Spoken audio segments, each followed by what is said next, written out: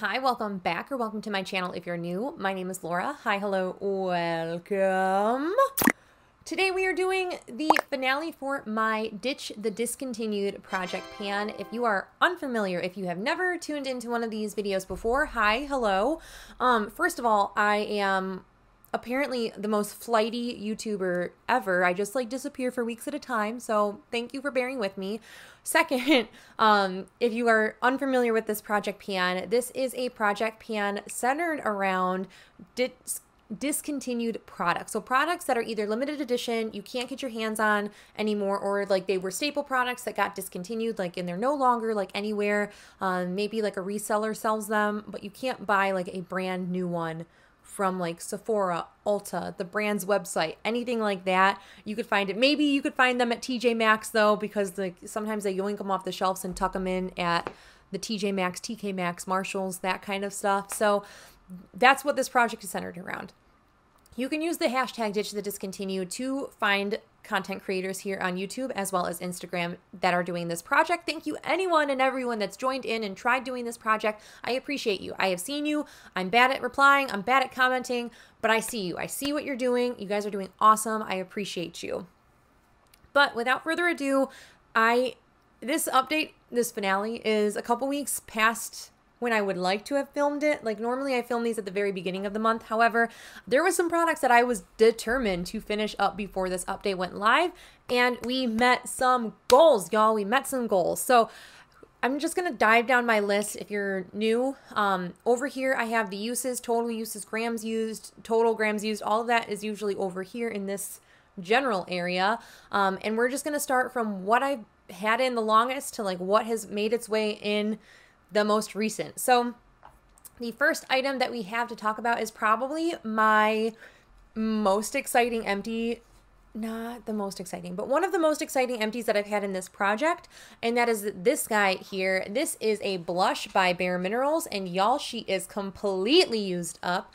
I ended up taking the sifter, like some of these older style BareMinerals, oh gosh, I'm not going to be able to do it easily now. These older style BareMinerals ones that don't have the sifter that like clicks and locks to lock the powder in. The sifter comes out of this portion and you can use the product in its entirety. So that is what I did. This was a very, very pink, like bubblegum pink kind of blush, and it was not my favorite, but I did want to just like scoot her on out of my collection. I had very pink cheeks for the past couple months and I did not enjoy it as much as I liked the previous blush that we panned earlier this year. But this makes my total blushes used in this project, my total completed blushes for 2021, 2. I believe that's how many we used last year too. So like if I use loose blushes, we can finish 2 of them in a year, which is very exciting. That one had, so I used that. I didn't use it at the very beginning of the year, like in the middle, like the warmer months, but I used it in like the very early months and then the very tail end of the year. Just those cooler months of the year is when I like to use like the much more like pinched cheek kind of color. So we used her up in that capacity, and I'm so excited that we used that blush up. I'm so excited about that. The next item that we have is probably my most neglected in this project. It's been in here I want to say the entire year, and I just struggle. I struggle reaching for it so often. I am wearing it today. There is a tiny bit of product left that I will try to use up before the end of the year. Probably not, because there's not that much of the end till the end of the year, but it is what it is. That is this guy. This is my Tarteist Clay Play Liner in the shade Bronze. I struggle reaching for this, and I think that it's just I struggle reaching for these kind of containers versus like a liquid liner, even my loose shadows that I can create into a liquid liner. This is just thicker. I just don't like the consistency as much as I like some other formats that I do my wing gel liners. I can mix a primer with some scraped eyeshadow or like loose eyeshadow, and it creates like a beautiful gel consistency, whereas this is just like, this is old and thick and just kind of like not it anymore for me. So I used it today as my wing liner.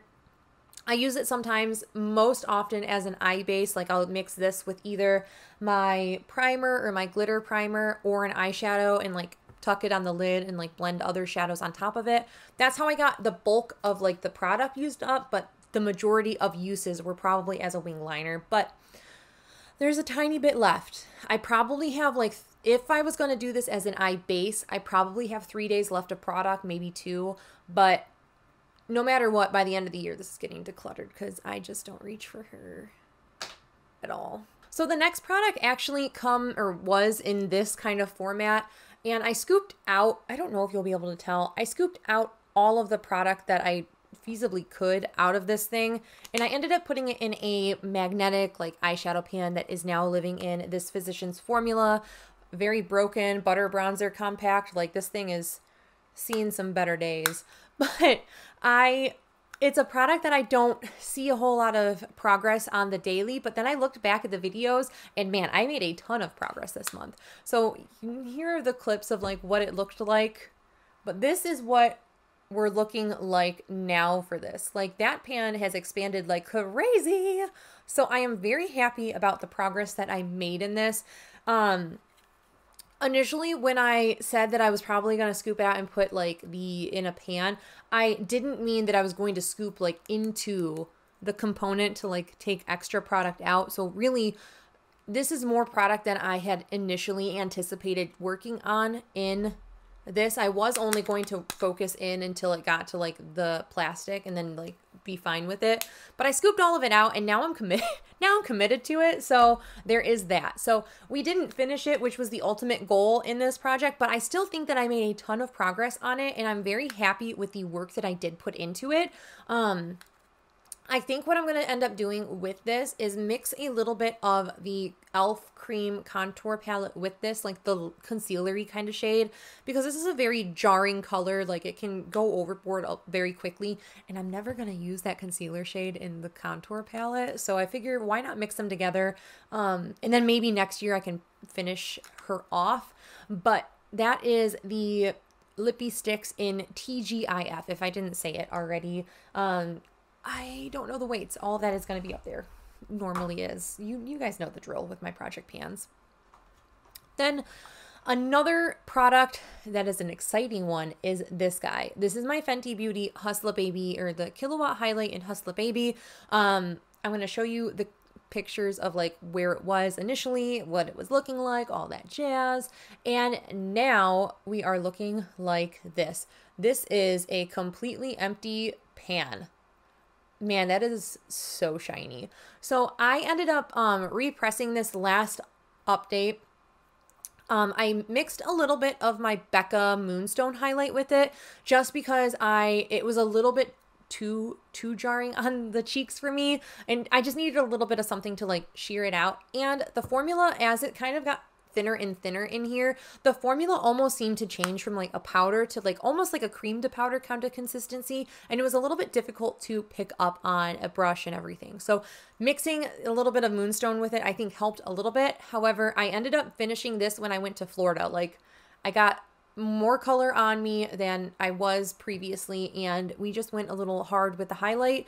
I used it as an eyeshadow, I used it as a cheeks, or as a cheek highlight, as like a body highlight. Like, on days when I was wearing like a tank top, like a thinner tank top, I just chucked it everywhere, and we finished her up, and I'm so happy about this. So we finished a highlight this year. We hit pan on a totally separate highlight earlier this year. So I feel like it was a pretty successful year for highlights, and my project this year in general, I feel like was pretty darn successful, which is always a good sign. Like, I picked the right products for me.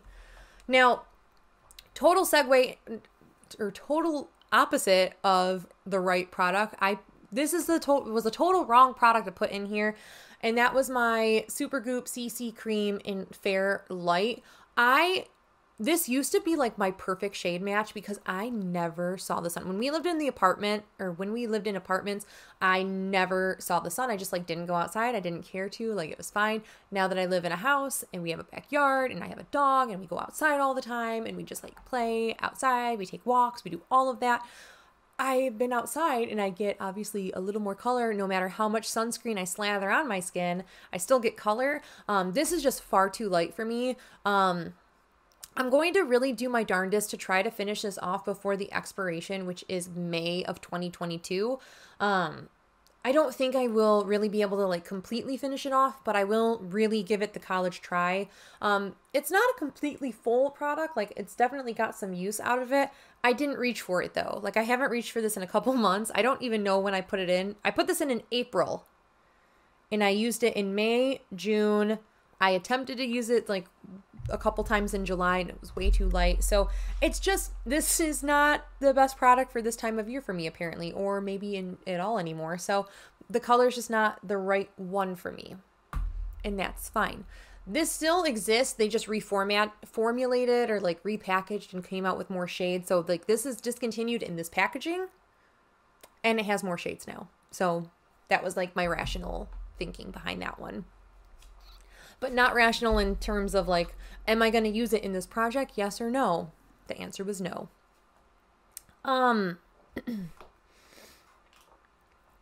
Something I finished today and I was super excited. I thought I was finished with it last night and then I like re-looked at it today, and that is this guy. This is my BareMinerals Loose Eyeshadow in Nude Beach Matte. This was the limited edition thing like an embarrassing amount of time ago because in my head, like these BareMinerals eyeshadows don't really go bad. They don't irritate the eye. They always look great. Like that, they just have a very long shelf life if you store them correctly. But this guy is done. This was just a very light nude neutral color. Almost a little bit lighter than my skin tone, but it made a really great like blending out shade. Like if I got a little hot and heavy in the crease, I could take a bit of that and like sheer or like blend my crease work out and make it look more seamless than it was, especially if I got like a little wild and up there with my colorful eyeshadows. This was really nice to kind of tame it down. We're done. There's not much I can really say about it. I like to keep these kind of containers because I mix if I'm mixing like eyeshadow, like if I'm scraping off eyeshadow out of a palette and putting it into like a gel eyeliner consistency, I like to scrape a little bit off and like mix it in this and then clean this out like after the use. So I will keep this container, but that was a long-winded way to say I'm going to keep the container. Wow. The next product was I had really high hopes that I would use this product more, and I just didn't. And that is my P. Louise base in Yes A Yellow. This color is discontinued. The bases are not, but this color is. This is a very, very, like, it is very true to, like, the yellow that it is. I was going to say, like, a mustard yellow, like the ketchup and mustard kind of yellow, not like a mustard yellow. Anyway. Wow. I am going on like tangents today, but I ended up using this a couple times. I like to use it to either mix with my, again, my eyeshadows to create like the gel liner. That's how I got a lot of the use out of this. I can use this as a cream blush. I can use it obviously as its intended purpose, which is an eye base. But for the most part, I have been mixing it with my eyeshadows to create like a gel-like consistency, especially, I like it with a couple shades out of my Subculture palette, which is my Pan That palette. Update coming later this month or like soon. Like it's coming soon. It's coming soon, guys. But I like this for that. But I wanted to reach 50 uses and I definitely didn't get there. We're like halfway there-ish, maybe. You'll know. It's up there. The next product was this. And this houses my Stila my Stila Shimmer and Glow in the shade Pigale. And guys, I just don't reach for this. It's partly because of the fact that it's like super dried out and it's a little inconvenient to wear. But I panned other ones like this and I did the exact same thing. I think it's just the color of this one. I am just so not interested in this like cranberry kind of color. And I have eyeshadows in this color. So I have absolutely zero desire to use this. And that's kind of where I have been struggling. So I could use this mixed with I can mix it with the P. Louise base, any of them, or like a glitter primer and create a nice, beautiful base. But I just don't like this color that much to want to justify wearing it as a base like that. So I'm actually going to be decluttering this. I have a couple other of the Stila Shimmer and Glows that I want to work through. I have zero desire to use this color. Like, I just don't like to wear those kinds of shades that much. So I don't need it in a inconvenient format to do what it's intended to do. Like there are a couple of these where I will work past the annoyance of using them this way because they're so pretty and beautiful and like do something on the lids. This isn't one of them. So I am going to be decluttering this. It is not going to live in my collection any longer, and that is that. The next item is it's not where I wanted to go with the product, but I made so much effort into this. So that is this guy here. This is my Dose of Colors. I believe it was a satin matte lipstick. They are discontinued. Obviously, this whole project is discontinued products, but they no longer have these, and I'm so sad about it, but it's one of my all-time favorite colors. And you're going to see the shots of like what they looked like the past couple months since it came in. But this is what we are looking like now. My goal was to get it like at or below the component. Like this can go up more, but it can't come down any further than where it is. I'm going to actually count this as a successful item in this project because I just wanted to get more love out of this. It was something that I never reached for because I love it so much, and I knew that I couldn't get it again, which is like I say it time and time again, it's the silliest way to think. I do it all the time, and I feel like I can't be the only one that's like, if I love something so much, I don't want to use it because I don't want it to go away, which is so dumb. Like I spent money on this and it goes bad. Use it. Use it.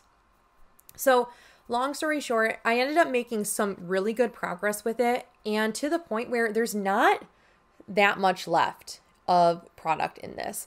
So I didn't finish it, but I feel very successful in this project with the work that I did with this. So I am very happy with this, and I'm going to continue to love and enjoy reaching for it. It's a color that I can wear with almost like any look.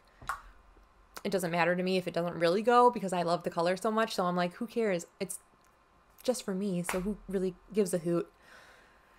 And then the last item comes from this. It's a Tarte magnetic palette, but this houses my depotted Urban Decay Heavy Metals palette. And I did ask you guys over on my Instagram, like what shade to pick. Like I had like polls and everything going up of like, what shade do you want me to use in this project? And then you guys voted and really helped me decide which one. However, it wasn't the one that I wanted to work on, and we're going to get to that. So the color that we had was the shade Glory, which is a beautiful like bronzy gold kind of shadow. It didn't have pan. The goal was to hit pan. Y'all, we did. We hit that shiny, beautiful pan. I ended up really liking this with a product that was in my deck of panning. It was a purple shadow called Fluff. I liked them paired together. I'm holding it like this as if it's like in my fingers, but it was, I liked them paired together. I liked the gold and that purple really paired nicely. And that is how I ended up hitting pan in both of those shadows actually. So kudos to that. The shadow that I wanted, like this is totally like irrelevant, but the shadow I wanted to work on was Scream, and I did end up hitting pan a couple days ago at this point. This is the shadow that I wanted to work on, and I hit pan on it. So I hit pan in 2 shadows in the month, which is always exciting. And now this is what my Urban Decay Heavy Metals palette looks like. If anyone is curious, we finished 2 shadows off this year. We hit pan in the green, this purple, these 3 like warm tones down here, this, and this. So we're over halfway done of panning this depotted palette, and I'm going to continue to make some effort on it throughout next year, and I'm excited about that. This is a palette that I kind of wanted to like eventually see myself use up, and I've been kind of like doing it in these kinds of projects. Like I'll focus on one shade to like finish up. So I have been enjoying using that in that capacity. All right, so I did not plan this, but it's kind of like a nice number. So out of 21 products, I had no idea I focused on 21 products in this project, and that's like pretty like kudos to me because like most people do, like 20 and 2020 or 21 and 21, that kind of stuff. I ended up working on 21 products, which is pretty impressive that I had no idea. But I ended up hitting goal or completing or doing whatever. I hit goal in 14 out of 21 eyeshadows. So that's over half, so that's really awesome in my opinion. I'm pretty floored that I ended up hitting goal in that many. And I'm really excited about where I came this year. I had no idea and come April, I kind of was like over makeup and like over panning for a while. And I was like, I'm not going to make any progress. And I'm just kind of like burnt out to hitting goal in 14 products. I finished so much this year. Like, I can't wait to show you guys like my inventory and like my empties, but I'm really freaking excited about what I accomplished this year. And to wrap everything up, I just want to say thank you guys so much for watching. Thank you for sticking with me in my vanishing acts that I've done on and off throughout this year. It's been very hectic with getting the dog, going back into the office, navigating everything that's going on, and now coming to starting a new job that's 3 times the commute that I had. I come home and I'm completely exhausted from this new endeavor, and then it's a lot. So I appreciate you guys sticking with me and bearing with me throughout this transition this year. I'm hoping to come back strong in 2022 and rounding this year off. Obviously, you are going to be seeing some videos come up the next week or so. So yeah, I hope you guys are staying healthy, sane, and safe, and I will catch you in the next video. Bye!